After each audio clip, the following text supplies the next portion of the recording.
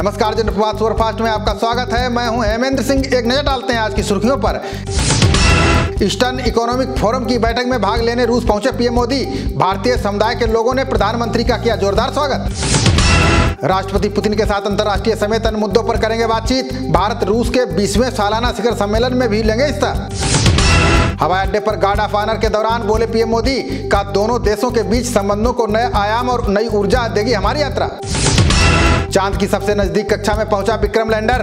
35 kilometre दूर लगा रहा है चंद्रमा का चक्कर। 7 सितंबर को चांद की सतह पर सॉफ्ट लैंडिंग करेगा विक्रम लैंडर। 5 और 6 सितंबर तक लगातार होगी लैंडर के सेहत की जांच। शिक्षक दिवस पर शिक्षकों को राष्ट्रपति कोविंद करेंगे सम्मानित। विज्ञान भवन में राज्यों के 46 लोगों को मिलेगा नेशनल टीचर अवार्ड। कांग्रेस के वरिष्ठ नेता DK Shiv Kumar money laundering के आरोप में गिरफ्तार। कोर्ट में आज होगी पेशी। हिरासत की मांग करेगा ईडी। वरिष्ठ नेताओं सहित पूरी कांग्रेस डीके शिव कुमार के समर्थन में उतरी। कर्नाटक कांग्रेस ने आज राज्य में बंद का किया आह्वान। उत्तराखंड के पूर्व मुख्यमंत्री हरीश रावत पर भी गहराया संकट। विधायकों की खरीद फरोख्त के मामले में सीबीआई दर्ज करेगी केस। 370 पर पाकिस्तानी मूल के प्रदर्शनकारियों ने लंदन में की ओछी हरकत। भारतीय उच्चायोग की बिल्डिंग पर फेंके अंडे, टमाटर, जूते और पत्थर। आज गुजरात के एक दिवसीय दौरे पर केंद्रीय गृह मंत्री अमित शाह निजी यात्रा के अपने परिवार के सदस्यों के साथ बिताएंगे समय। जम्मू कश्मीर के हालात पर केंद्रीय मंत्री प्रकाश जावड़ेकर का बयान। कहा पाबंदियां कुछ इलाकों तक सीमित, कहीं एक गोली भी नहीं चली। जावड़ेकर बोले सिर्फ 13 से 14 थाना क्षेत्रों तक ही सीमित है धारा 144। ज्यादातर इलाकों में पाबंदियों में दी गई ढील, सामान हो रहे हालात। दुनिया भर में मात खा चुके पाकिस्तान ने यूनिसेफ सम्मेलन में की बेशर्मी। कोलंबो में फिर की कश्मीर मुद्दा उठाने की नाकाम कोशिश। कश्मीर मुद्दे को अंतर्राष्ट्रीय अदालत में उठाना चाहते हैं इमरान खान। पाकिस्तान के वकील ने कहा कश्मीर में जनसंहार के खिलाफ कोई सबूत नहीं। महाराष्ट्र में सीट बंटवारे के फार्मूले पर भाजपा का आज सस्पेंस बरकरार। विधानसभा चुनाव में शिवसेना के साथ 50-50 का इरादा नहीं। सीट बंटवारे पर बैठक के लिए शिवसेना ने 3 बार प्रस्ताव दिया। प्रस्ताव को लगातार टालती रही है भाजपा, नहीं दिया जवाब। उत्तर प्रदेश वासियों को योगी सरकार ने दिया बड़ा झटका। घरेलू बिजली की दरों में 12% का किया इजाफा। बंडारू दत्तात्रेय आज लेंगे हिमाचल प्रदेश में राज्यपाल की शपथ। कलराज मिश्र के स्थान पर राज्यपाल नियुक्त किए गए पूर्व श्रम मंत्री।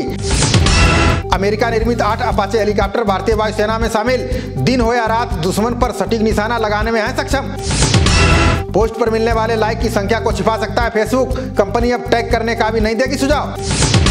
उत्तराखंड के सीएम ने कुपोषण से मुक्ति के लिए शुरू किया अभियान। कुपोषित बच्चों को विधायक, मंत्री, सांसद और उद्योगपति लेंगे गोद।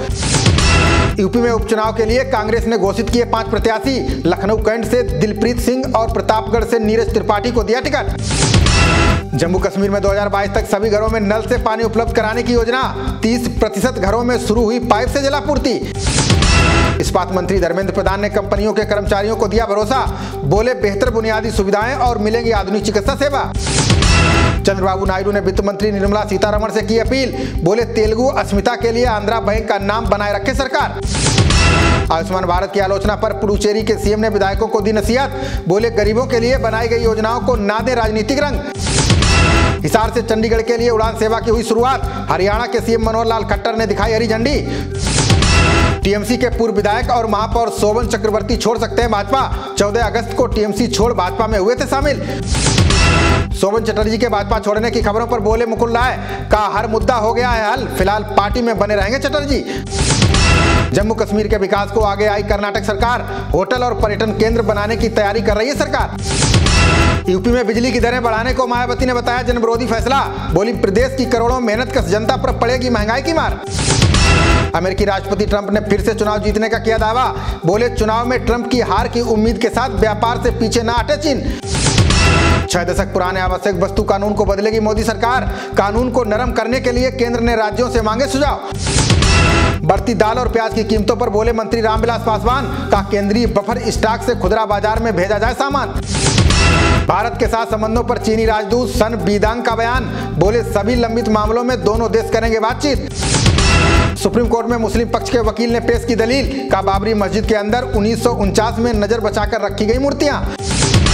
भाजपा के वरिष्ठ नेता मुरली मनोहर जोशी ने दिया बयान। बोले अहम मुद्दों पर पार्टियों में विचार विमर्श की टूटी परंपरा, इसे जिंदा करने की जरूरत।